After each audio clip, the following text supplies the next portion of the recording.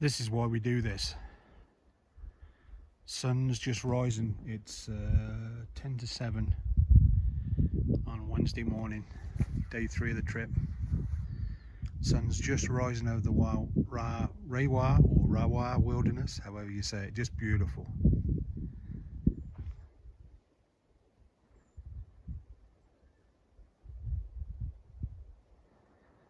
Slowly packing down camp. I want to be out of here about 8 o'clock.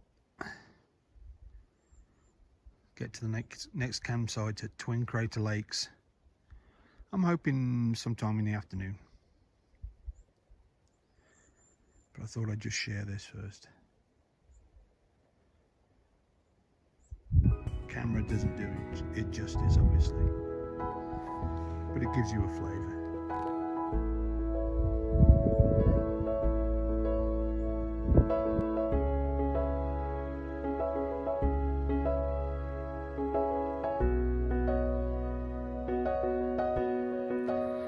Sunrise over the Rawah Wilderness, just beautiful. Didn't sleep great last night. This campsite's a bit slopey, so you can never quite get comfy. But got enough sleep, so trying to get off at 8 o'clock this morning. My campground's slowly being broken down. So yeah. Anyway, back to it. Well, first coffee as well, and then some breakfast. Back to it. Let's get going. Coming out of Camp Lake, a lot of blowdowns, but the trail maintenance guys have done a great job. You don't have to hardly step over anything. Well done, guys. Thank you. Thank you for all the hard work. Navigation's pretty straightforward. Just after crossing this little brook, stream, you head off up that way. And how do I know that? Number one, the map I've got with me, but number two, there's a sign and I'm following trail 972. So I'm not going to film me coming across streams and boulders and logs and stuff. A lot of people do that. I just look very ungainly coming across. Nervous, I think, is the word. So I'm not filming that. Okay, carrying on. Yeah, signposting is a lot better up here on this leg of the trail. I think on the Camp Lake trail at the beginning, there was 2 signs that I saw, and actually you could have done with a lot more, especially when you approach the Camp Lake itself. But here they look like relatively new signs, and just keep following your nose and following the arrows.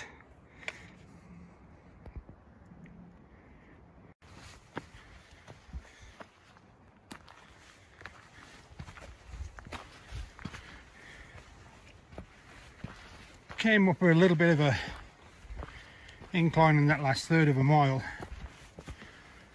and I was just practicing what I call targeted backpacking.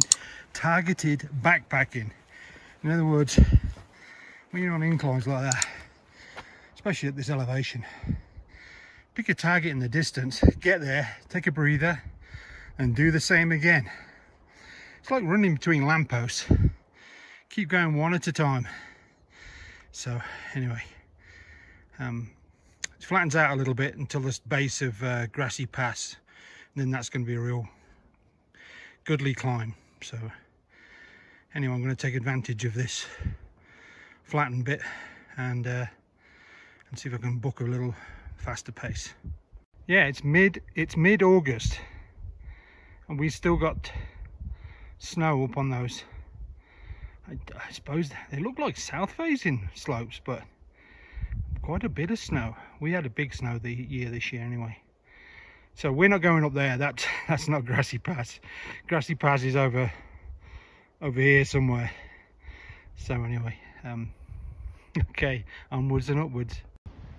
Came around the corner on the trail to this delightful little scene. I don't think this is Upper Sandbar Lake. I think that's a little farther, but it's a feeder lake up there, and I believe I'm going to take a guess, that little snowy bit up there might be the grassy pass that we're going to go over. And it's probably a 600-700 foot climb from here. So yeah, that's going to be a thing. Okay, well, I hear a river down here. Hopefully there's a bridge or something. So I don't fancy, well, I haven't waded yet, but if I do, I've got my Crocs with me. So okay, onwards and upwards. Well, that river crossing wasn't too bad. Somebody had rolled some nice rocks in the middle. So yeah, this time of year, pretty easy to get across. I'm coming up to a sign here, see what it says.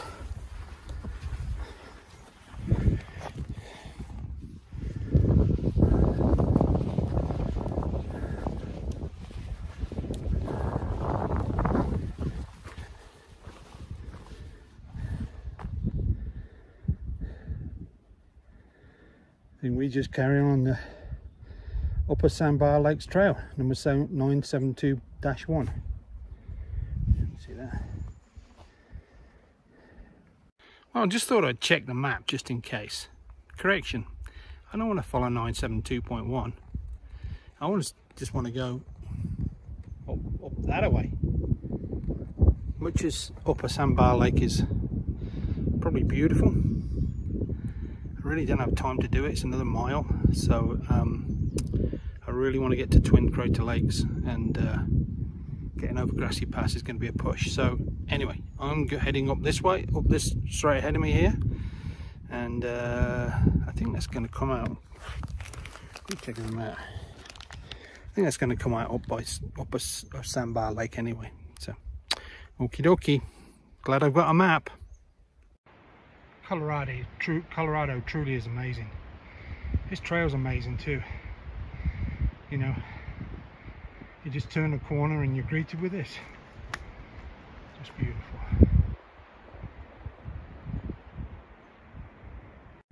Stop for a quick break. And quick checking the map, because I don't think what I thought was Grassy Pass is Grassy Pass. Grassy Pass is up ahead of me, and that's the other place is way to the west, way to the east, sorry. So yeah, I'm on the approach to Grassy Pass now. But I'm just going to take a quick breather here. I'm not going to take my pack off, but I'm going to camel up with fluids, and yeah, it's probably, I'm thinking about a mile to the top of Grassy Pass. But the last like half a mile was a real butt kicker. So anyway, there'll be a lot of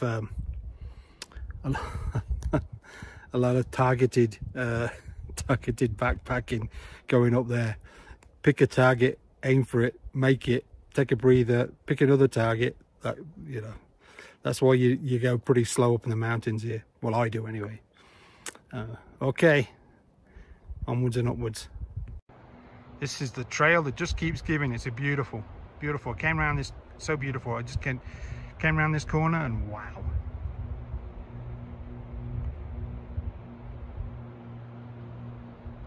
Beautiful day too. But it's only about 65, so it's great hiking weather. Just lost for words. Amazing.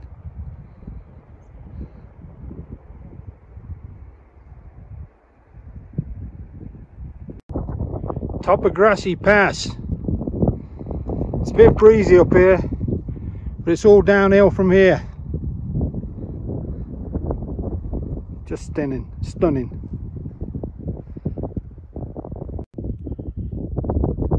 At 11,274 feet. This is the highest point on the trail. Both my iPhone and the Garmin concur. So it's all downhill from here, baby. Hopefully there's a sign for Grassy Pass. I'd like to photograph that. And so down Grassy Pass we go. Gravity is my friend. Since coming down off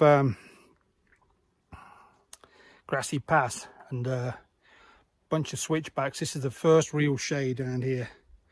It's at the end of the switchbacks that I've found. So I'm going to camel up with water here. So I am just gagging. Probably have something to eat as well. It is lunchtime right now, so.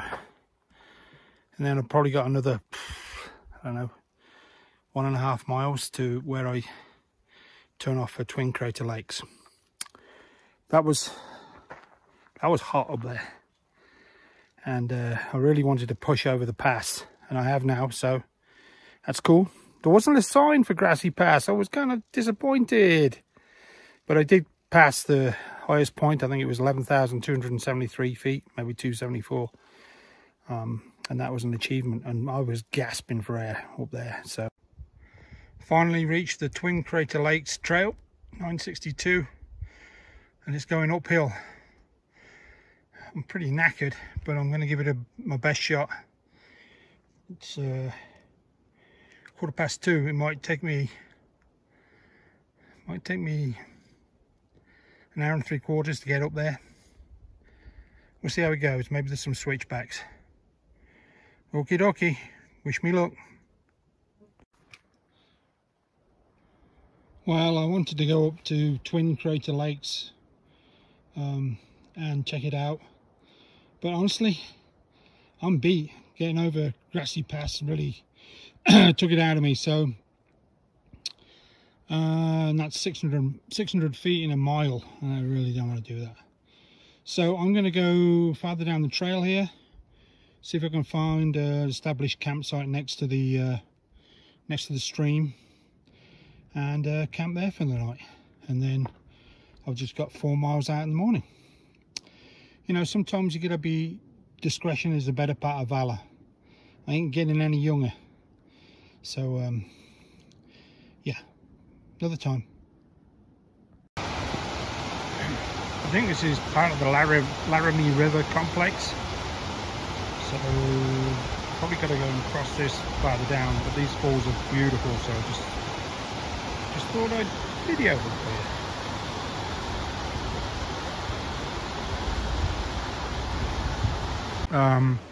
Found this campsite, not the bestest campsite in the world, but it's flat, so I'm going to get a nice sleep tonight. I think bit buggy, but I've got my bug spray on, so they kind of stand, not biting at least. I've got 1 meal left.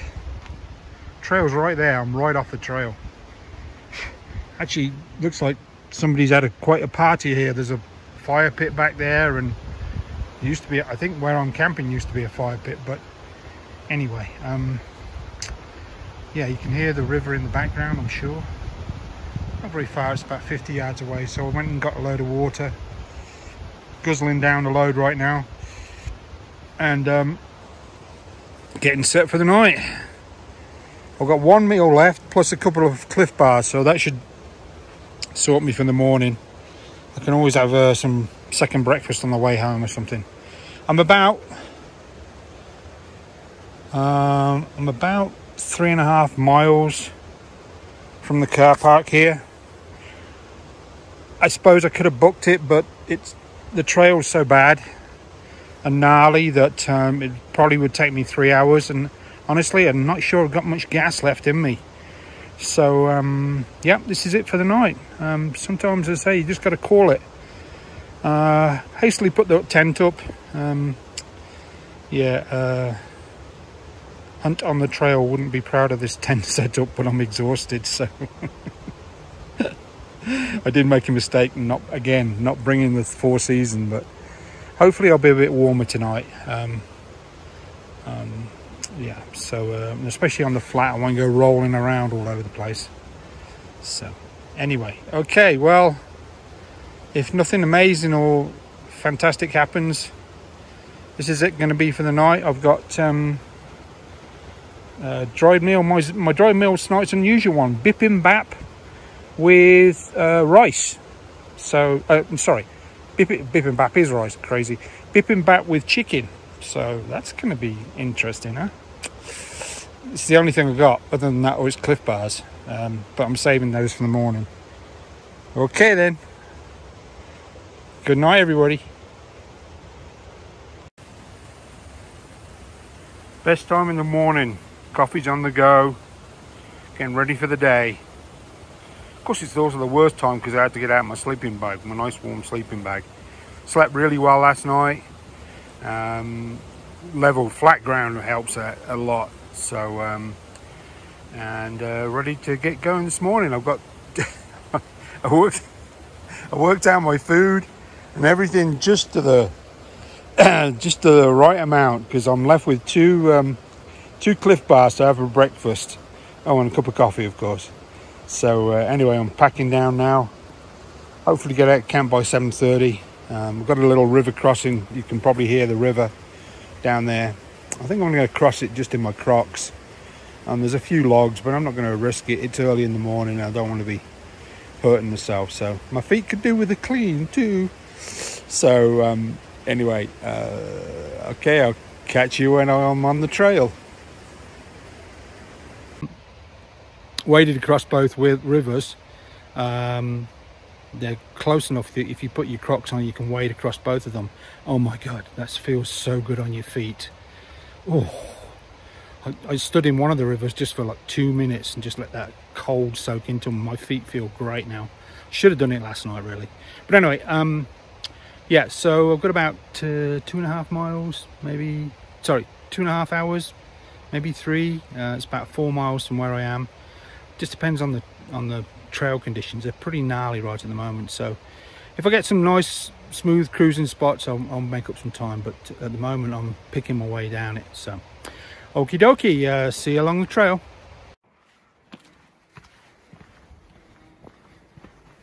Trail conditions pretty good along this.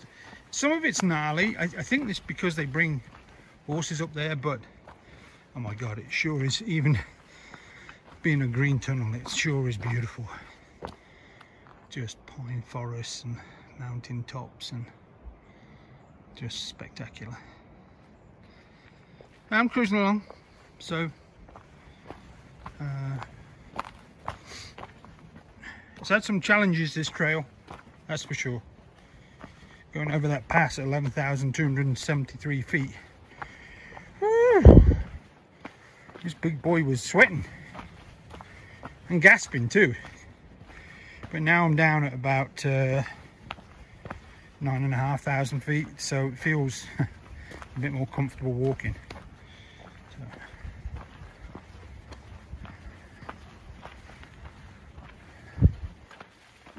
Not seeing anybody on the trail this morning. You do get some trail runners. Would you believe people run this trail? I'm sure they do it really fast.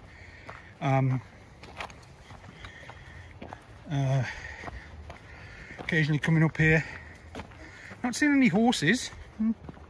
I've seen plenty of horse tracks, but and of course plenty of horse droppings, but not actually seeing any horses. So okay, carrying on. So I'm at the intersection with the Rahwah Trail and the West Branch Trail. So according to my map, I've got like 3.5 miles left to the car park. But anyway, that's by the by.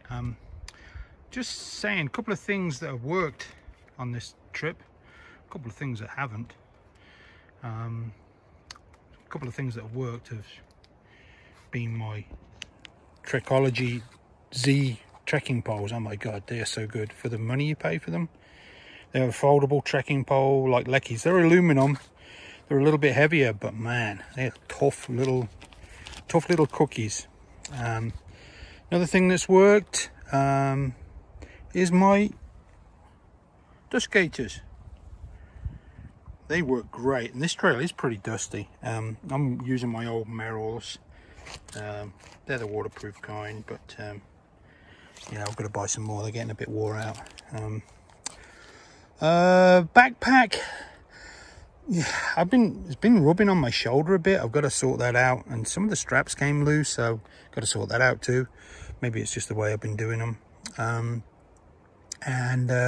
Tent, big fail. Brought the 3 season. It was a gamble right at the end. Shouldn't have done that. I've said about it a couple of times now. Should have stuck to the 4-season. In fact, I think it will be, if I'm doing any hiking on up country here, that will be my go-to, a 4-season inner, because I was pulling on clothes, taking off clothes, trying to get comfortable. Another beautiful day. I've been fantastically lucky with the weather. Had a little spot of rain last night, but nothing really that much. So oh, another fail. Bought too much fishing tackle. Should have kept it down to a couple of bubble floats and some flies. Yeah, I got spinners, I got all sorts of stuff, but yeah, that's all extra weight, right? Anyway, I'm gonna have a quick drink here, and I'm gonna carry on carrying on. I think she's a wader. Better get the Crocs on. So, this is what it is. Part of wilderness adventures. If everything had a bridge on it, it'd be too easy. This is probably a mistake. But anyway. Oh, yay!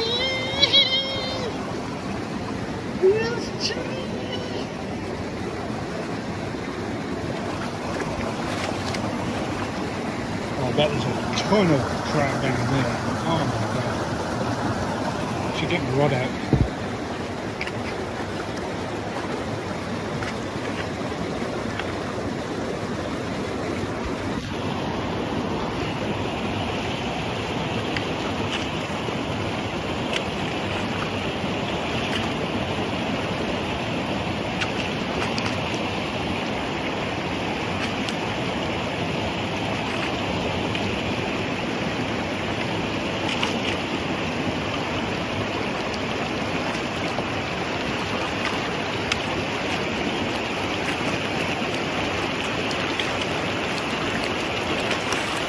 This is where trekking poles really come in handy.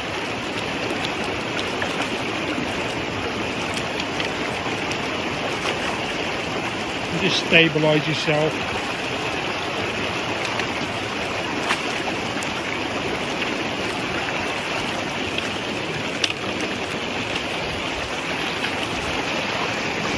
Just step over this. Look at that. Just feel good though on the feet. Oh my god. Oh, I'm just going to stand here for a second.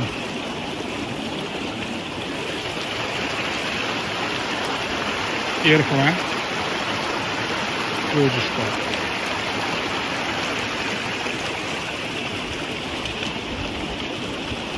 I don't mind taking a few more minutes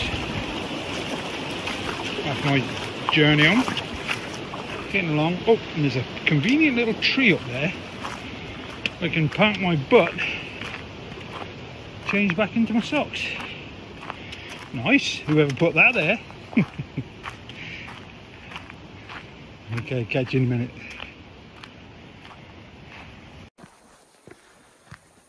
While we're on the subject, well, we would just bring back the subject. The two things that worked out great. First one, and I should have made this first on the list, is my Garmin InReach. Oh my god, so good, especially if you're doing a solo trip like me, keeping loved ones posted. You know, a lot of concerned people me doing this trip, and so keeping them posted of where you were, what your plans were, and everything else. It's invaluable. Easy to hook up on your phone as well. So another thing was to keep it all charged, the phone and everything else. I bought a brand new Anker 10,000 milliamp hour battery pack, and that worked great. I recharged the phone about 3 times and the Garmin InReach probably twice. Now it's brand new, of course, and they wear down, but hey, you know, can't beat that for the price. I think it's like $28. So oh yeah, and definitely bring some bug wipes on this in this trip, plenty of skeeters and plenty of nasty bitey things. So yeah, anyway, okay, well, I see a little bit of targeted backpacking coming up, so I've got to go uphill. You wouldn't think it, I don't know. So but so I'm going to leave you now and carry on with it. And this is where I started 4 days ago, going up Camp Lake Trail on my little adventure along the Rahwah Wilderness Loop. I'm going to say Rawah. Could be Rawah, but I'm going to say Rawah. Sounds kind of posh, but anyway. So yeah, I've only got 2.5 miles now back to the car park. So it's been a beautiful, I mean, just look at the weather here. It's just fabulous. There's still mountains. You can still see mountains, glimpse mountains through the trees. See if I can get you. Just fabulous. Okay, I haven't met anybody on the trail this morning. So I'm maybe expecting, no, maybe it's a bit late. Probably going to be a bunch tomorrow though. This is Thursday, so yeah, I could have stayed another day. Well, if I'd had enough food, but it's just fabulous. And there would have been things I would have done different, but I would definitely have gone this way, Camp Lake Trail, and get the big elevation gain over with early on. It's a brute. It's relentless when you get up there, and but you know, it's definitely the way to go. I think is just get it over with on the first day, and just you know, do target, backpacking, pick a target, head for it, take a breather, pick a target, head for it.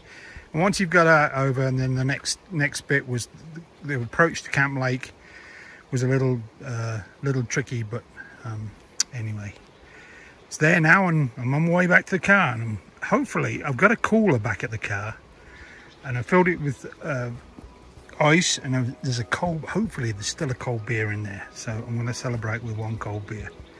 Shouldn't be supposed doing that, but I'm going to do it anyway. Okie dokie, onwards and outwards. Trail's a bit gnarly along here. It might take me over an hour, but it is what it is.